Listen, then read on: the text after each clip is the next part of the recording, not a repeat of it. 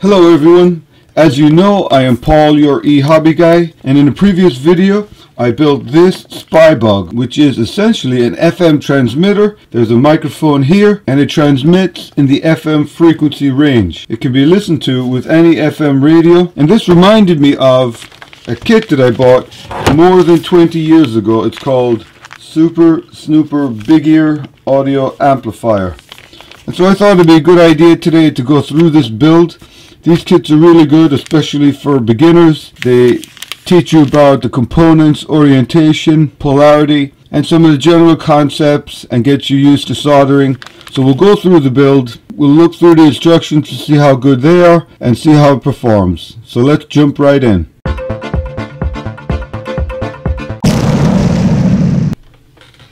Okay, so let's just see here what we've got. Put that over there. Let's take a look at the instructions. Okay. Yes, the instructions are actually seem to be quite good. In general, a lot of these Chinese kits, the instructions are not the greatest and even can contain mistakes. So we'll put that over there for now.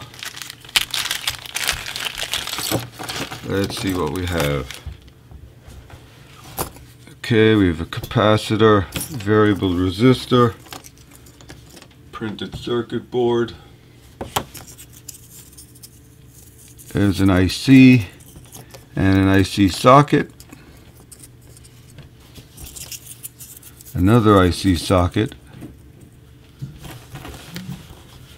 So I have two IC sockets with one IC, which I find kind of curious. There's the IC. So we do have two ICs, two IC sockets. There we go. Capacitors, three capacitors. There's our little microphone. These are polarized capacitors, non-polarized capacitors, and a total of 5 resistors. Of course, this is a 9-volt battery lead, so it doesn't look too complicated. Yeah, here we have the LM386 IC. The other IC, let's see if we can get that. Yes, this seems to be the MC1458N. Not the clearest to make out, but we'll take a look at the sheet. Looking quickly here at the parts list, we do have the resistors here. It does tell me about the polarity, which is rare, on the two polarized capacitors. There are 47 microfarads and a 4.7 microfarad. The two IC sockets, but let's go to the next page. It does tell us here the LM1458, which is a dual op amp, and the LM386 is the amplifier. And so again, we have to watch for pin 1 here and make sure they get oriented and the sockets into the board correctly. And so now let's jump into the actual build. I just want to point out something here. Here you can see the R1, but right next to it is an R1A. And so it made me think, am I missing something? I just want to count through R1, R1A. There's R6, which is the variable resistor. R2 and 3, 5, and R4 is here. 1, 2, 3, 4, 5, 6. I have a feeling that the R1A is a resistor that you can put in parallel with R1 if you want to make a modification later. The schematic clearly is just showing R1 with nothing in the holes for what's labeled as R1A. So I'm going to move forward with the understanding that there's nothing in the R1A, and R1 is directly next to the microphone. Okay, so R1 is 3.3K. I just tested it because I definitely do not want to get that wrong. Just push that through, bend them out a little. R2 is up here. So let's get R2. That's a 1K resistor, 1 kilo ohm I should say. Okay, R3. R3 is right next to R4. Just to let you know, my process to get all the resistors in first, flip that over, solder all of them on, and then move on to the next component, which in this case will probably be capacitor. So that's 3 resistors in place, just a little bent over so they don't fall out when I turn over. 4 and 5 next. R5 goes in here. Okay. Let's flip it over. I may have put too many on, but we'll try and get through it.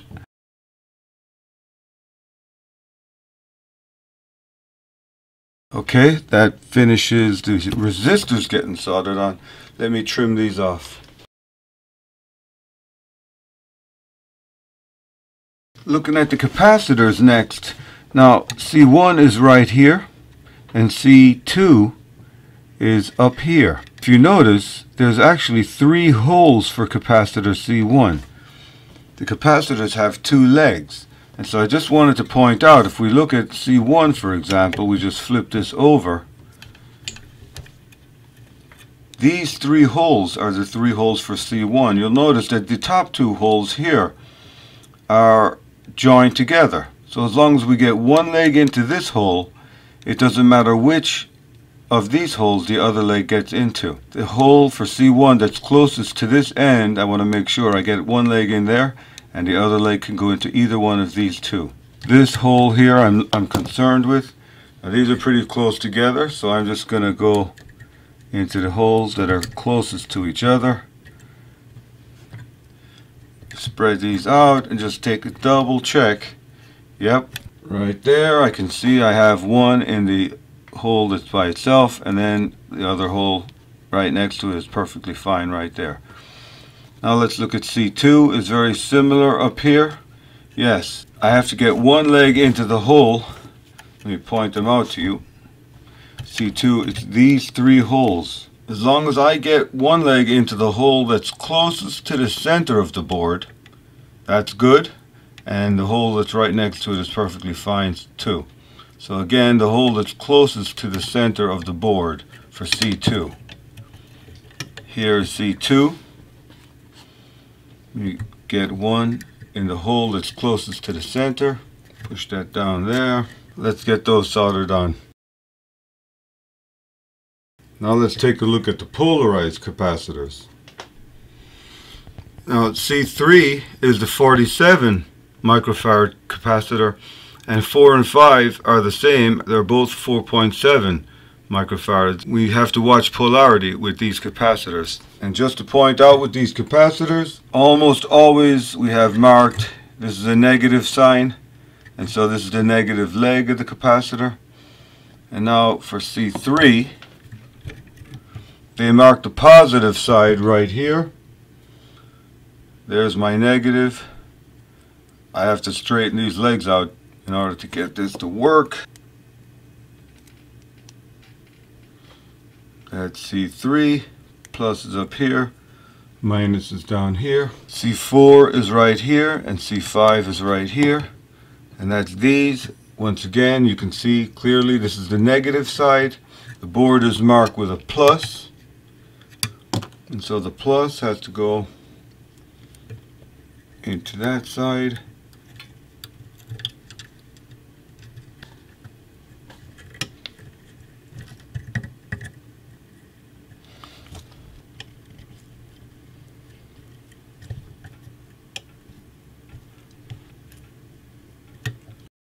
Now, IC sockets present a challenge when soldering because the legs are actually very short, and so when we insert them in the board, when we turn it over, the minute we touch, it falls out. We can't really bend the legs over. What I do is always keep some of this stuff around, removable mounting putty. And so I'll just grab a blob of that, get the IC in place. Now, the orientation of the IC socket matters. There's a groove here, and it's screen printed right on the board, the groove, so we want to make sure those grooves line up, or notches, whatever you want to call it. And now I hold it in place, stick that there like that, and now we're ready to solder that socket on.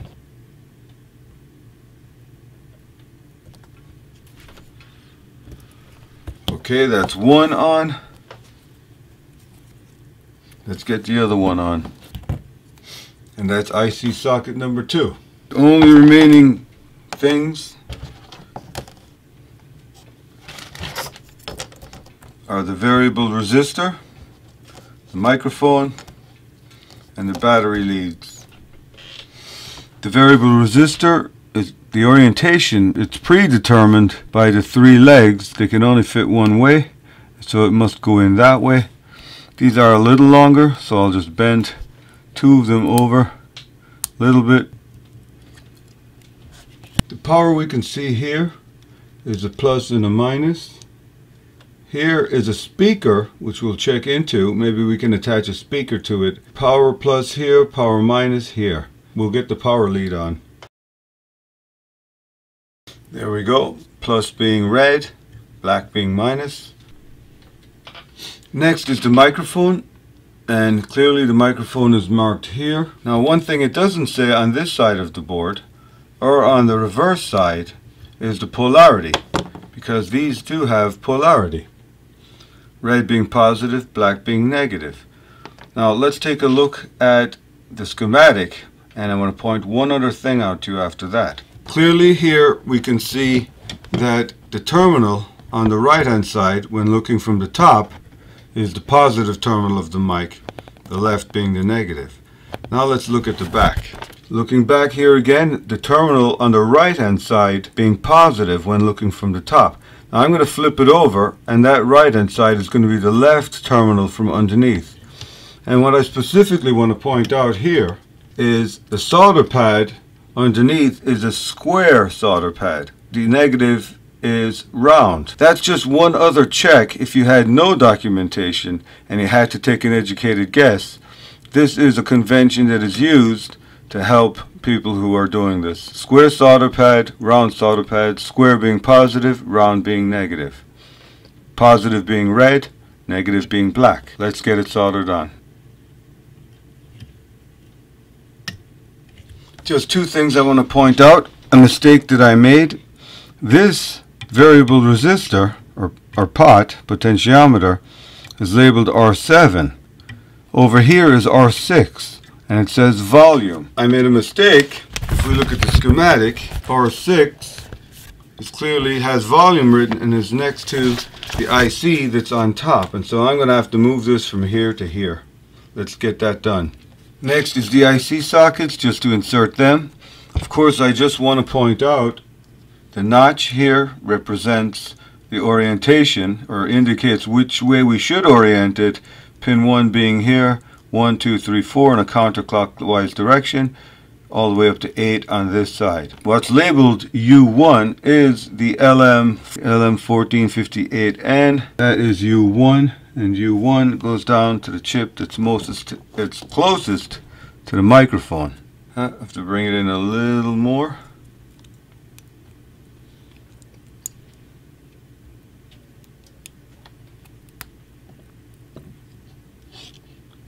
There's a problem. We got a little buckling. So let me fix this. Just fix it with my finger. Yes, you do have to be careful inserting these sockets.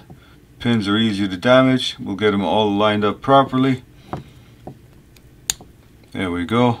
Everything looks good. Now, of course, we have to have a speaker with this, because I realized there's no oscillator, there's no inductor, where this isn't transmitting anything. And so we have to hardwire a speaker. It could be a set of headphones. I'll just look to see what kind of speaker I have, and we'll get it soldered in right here so that we can see how this performs. Okay, so here I have a bunch of scavenged speakers.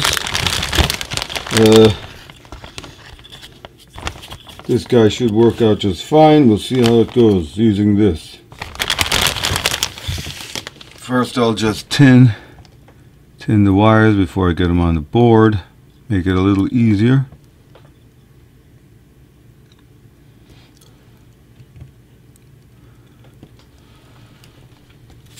This speaker was not included with the kit, so if you are thinking about it, you would have to have a speaker of your own or a set of headphones that you would put in here.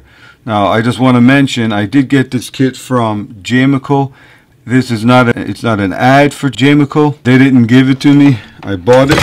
I did check. It is still available, but like I said, it's a ridiculously high price. We've come to this full build. I set my power supply to 9 volts. So I'm just going to attach this and let's see. First power up. Let's go. Woo. That's actually a good sign. I'm going to make an adjustment here. I'm not sure which way is up or down, so I'm just going to go all the way to one extreme on the pot, and we'll try that again. Yes, I can hear the static, which is good. Now, with me talking, I'm just going to turn it slowly. Testing 1 2, testing 1 2, testing 1 2, testing 1 2. I'm all the way at the other extreme. Yes, I can hear it. It is sensitive. I'm just going to go for the feedback. Yes. So it is sensitive. In order to do a proper test of this, and I can feel the speaker, you probably can't hear it, but I can feel the vibration. Let me hold it up to my microphone. Testing 1 2. Testing 1 2. Testing. This is now a fully functioning assistive listening device, is what I would call it, even though... Let's just disconnect power for a second. For this to be useful, it is called a Snooper Big Ear audio amplifier. So it is just an amplifier. So really, for this to be functional, something that you can actually use, this would be something, the only thing that's coming to mind is if you're hard of hearing in a movie theater, you could get this mounted in a box. Similar to what I did here, I would certainly extend these leads. One thing about electret microphones, I will show you really quickly here on continuity mode. If you did desolder the microphone, the negative, polarity does matter here. I'm going to have this, yes, I do have my beeper on, but the negative, since it's not marked on the microphone, is always the one. Do a continuity test from the outside case to the negative. It's directly shorted to the outside case. And so if you did have a microphone and you wanted to check which one was the negative, you can always do that quick check. From the positive, you get nothing. The negative, you get continuity. For this to be really useful, obviously we'd use a 9-volt battery. I would get a different potentiometer. Let me grab one really quickly. Something like this. And I would mount it onto the inside of a casing of some sort. I'd make an on-off switch, breaking the negative on the power. And of course, I would either have headphones or a speaker. I'm thinking in a movie theater, if you wanted to turn up and amplify the sound, you could use this, something like that. Or even if you're hard of hearing and you want to hear what's going around in a table, this is something that could be used. I can't really compare it to this previous project that I built because this is an FM transmitter. Same circuitry to grab the sound and amplify it, but this also transmits. All in all, the build for this was not bad. As you can see, it was pretty quick. You can decide for yourself if you like it. It was definitely a quick and easy build. Look out for the things that I told you to look out for. They're very similar as far as all kit builds are concerned, where you have to be worried about polarity of capacitors, microphones, DC power, of course. The little things like the 3 holes for a capacitor that only requires 2. Just look around, see if you can see which 2 are the 2 required. That concludes today's video. I hope you enjoyed it and maybe it was useful to you. Remember, follow me on social media. Click that circle with my picture in the middle to subscribe to my channel. Check out my other videos in my YouTube channel and my website. See you next time.